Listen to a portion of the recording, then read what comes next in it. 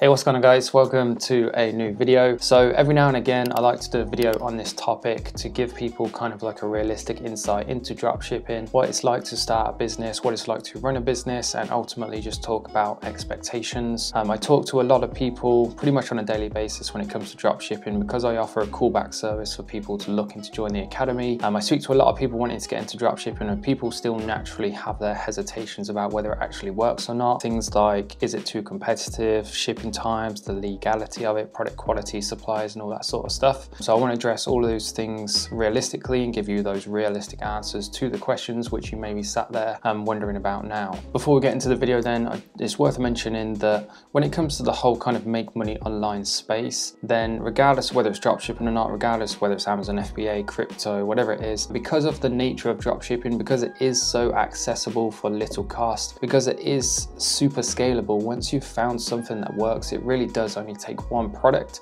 to make hundreds of thousands of pounds once you've found what works. Actually finding that product itself is another story, which is why I think it falls foul of people kind of looking at it in a negative way, because it attracts those sorts of people who are looking to take advantage of those people, unfortunately, who are looking to make money quickly. At the end of the day, people naturally, it's built into humans to always want to do the easiest thing, and so therefore that sort of content is always going to get the most views, it's always going to be the most popular pieces of content, and therefore it's easy to kind of associate dropshipping with this false way of making money that's super easy, when in reality that's not the case. So in this video then, we're going to be addressing the most popular topics I get asked about, and just giving you kind of like realistic answers from somebody who actually dropships and has been doing now for the past, I think it was June 26th, 2016 was my very first sale, so we're coming up to 5 years now. Things have changed quite a lot over that period, so I'm going to discuss some of those things now and give you a realistic insight then into actually what dropshipping is in 2021 to help you decide whether it's for you or not. So the first topic I want to discuss is competition and saturation. Is dropshipping too saturated? Is it too competitive? When it comes to selling online, especially in the world we live in today, we can sell globally, then I don't ever believe there'll ever be a case in which there's not a room to make money online, regardless of what you're selling. So now don't get me wrong, some niches will always be harder than others. So for example, if somebody was to come to me and say, I want to start a brand selling running shoes, then I would be telling them they're probably crazy unless they have hundreds of thousands of pounds to invest into product development and branding and bringing influencers and things like that on. So some spaces are a lot more competitive and harder than others, but there's always going to be the next big brand which comes into a space and establishes their market share. For the majority of us, obviously that's quite unrealistic. So if somebody was to come to me and say, what niche should I be going into, or what sort of product should I think about selling, then running shoes would not be one of those particular products. So if you're sat there wondering then whether the online space, whether that's e-commerce or marketing, whatever it is too competitive to make money in, then the answer is no. There's always room. And what competition can actually be a good thing. Many people forget this, but what you can actually use competition for is inspiration and ideas for your own business. So if there's a particular product that you really want to sell, if there's other people selling it well, then number one, it gives you that validation. So it proves to you the product is selling, which means there's always going to be more customers out there who will want to buy that exact same product. So you can use those for inspiration in terms of the design of your store. How do they word their product descriptions? What sort of Facebook ads are working for them? A lot of people don't know about the Facebook ad library. If you Google it, you can see pretty much any ad that any Facebook page is currently running. So if you can validate that product is currently selling well today, then in theory, there's no reason why you can't sell that very same exact product and start seeing sales right away. Obviously, as long as it's not like a branded product like a pair of Nike trainers or something along those lines. The biggest factor though that competition has to play is it forces people to up their game. This is why I believe it to be a good thing, because when I first started, my store looked very basic. I'll see if I can pick out some old screenshots. In fact, I think it's still live. So I'll put it on screen now so you can see it. It was very basic, but it did the job. It was how I made my first 100K, but that was 5 years ago. Now, today in 2021, there's twice the amount of advertisers on Facebook, but there's not twice the amount of users. So it is more competitive. You are paying more to essentially reach the same amount of people. But the way you've got to look at it is, as long as you're doing things better than the next person, then you're always going to achieve better than them. And that all competition at the end of the day boils down to. So number two is shipping times. Again, a really popular question I get asked nowadays. Can you build a business shipping items that take 3 to 4 weeks delivery. Yes and no. So yes, you can find some initial success. You're going to get a lot of customer complaints naturally.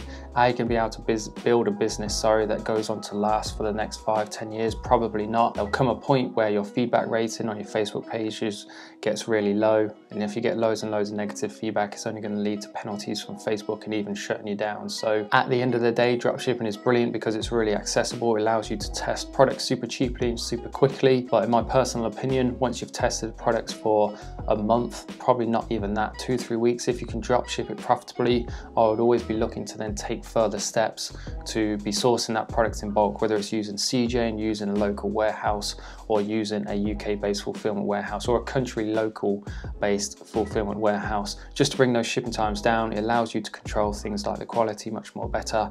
And of course, when it comes to branding and private labeling your products, then obviously it offers many more advantages in terms of building your brand, customer retention, and things like that. Point number 3 is product quality. It's something, to be honest, I haven't really suffered from much myself over the last 4 years, because I tend to do naturally progress into shipping in bulk. It allows you to control it a lot more. So to kind of cut a long story short, I had an issue with a supplier who sent me a product which was made from the same material, but it wasn't as thick. Each unit weighed something like 5 or 6 grams less than what the original sample did. So basically they sent me a lower quality material, and I was able to resolve that issue because it was a bulk quantity. I paid through PayPal and we were able to kind of resolve it. Whereas when you're drop shipping, you're not seeing the product. They might send the first few out of these really high quality, but then if they're drop shipping, that quality can change, and essentially you won't know until your customers start complaining. As long as you go with kind of like a tried and tested supplier, one that has good reviews, has been in business for many years, then you should in theory encounter no problems. So it should be a relatively easy to solve either way. Number 4 is the legality of dropshipping. So registering as a business, where do people stand? Do they need to do it? When do they need to do it? So here in the UK, I believe as I record this video in April 21, it's £1,000 profit. So once you reach and break that threshold, then you have to start telling HMRC about what you're doing. Whether you do that as a limited business or a sole trader is completely up to you. The best answer I can give you to this is to get to that point and then speak to a professional accountant who will ask you many questions about your current income, your current assets, your goals for the future, the profitability of your business, and depending on the answers of those questions to you individually will depend on kind of like the advice that they give you. Point number 5 is expectations then. This one comes hand in hand with social media, because social media, at the end of the day, somebody coming onto YouTube saying I made a loss of £500 in my first week is not going to get as much attention as I made 10 grand in my first week. So naturally they're going to be the videos, that's going to be the content which gets the most attention, and therefore it can lead to the majority of people having false expectations, which is not good. Because when you get into dropshipping and you're the person who loses £500 in your first week, you're then going to turn around and think dropshipping is a scam, it doesn't work, and all those videos and success stories out there are false. Now whilst that may be true, some may be false, some are definitely real.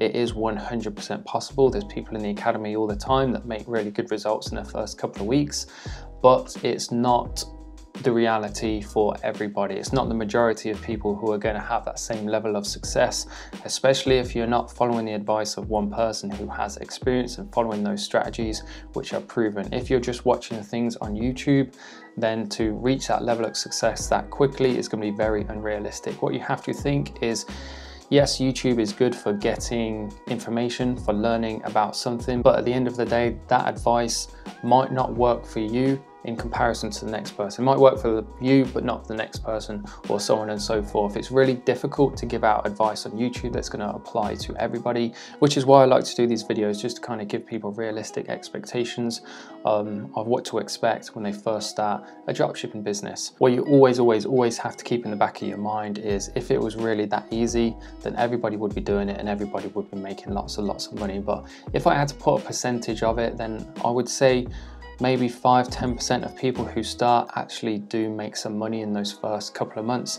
Everybody after that is always going to make a loss. And again, this comes down to competition and the quality of the business, the quality of the product you're putting out. As long as you do this better than that 80 and 90% of people, then you're always going to succeed because you're doing it better. Final note then, to finish the video on, I could probably write a book about this topic, is quality over quantity. So many people are in a massive rush to get their business live, selling products and see some money coming in through the door. It leads them to skip corners, it leads them to not edit that Chinese logo out of their image, or not take those extra few minutes on product descriptions.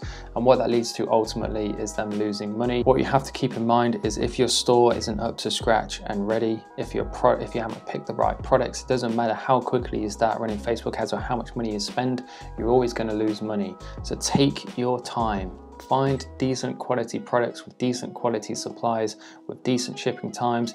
Get your store reviewed from as many people as you possibly can. If it's going to be family and friends, do not tell them it's your Shopify site if possible, and get some realistic and critical feedback. If you have the budget to do so, invest in a paid theme to set you apart from the traditional Shopify store. Whatever you can do to set yourself apart from the competition and make your store look better than the next person's, then it's only going to play to your advantages and increase your chances of success. So take your time, make sure everything looks really good, invest in graphics, in a designer, buy the products yourself, buy one of those cubes with a light in for 40 quid and take your own images. Whatever it is you have to do to make your site look really good, make sure you take the time and invest in doing so, and trust me, it will pay dividends in the long run. And with that being said, then I'm going to wrap the video up there. I'm not quite sure how long this video is. I apologize if it's quite long.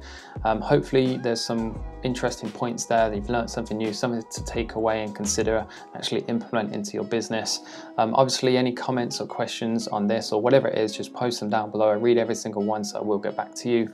One final thought then before you go, I did mention at the beginning of the video, I do a callback service for the Ecom Academy, which is a Shopify e-commerce training program that I run. It has 9+ modules with 120+ lessons. It comes with my full support and guidance as a mastermind group. Lots of different things. I'll put some information on screen now, but if you want to jump on the phone with me, talk one-to-one about what it involves and how it can help you, then I'll be more than happy to do that. There'll be a link in the video description below. Thanks again for watching, and I'll see you in the next one.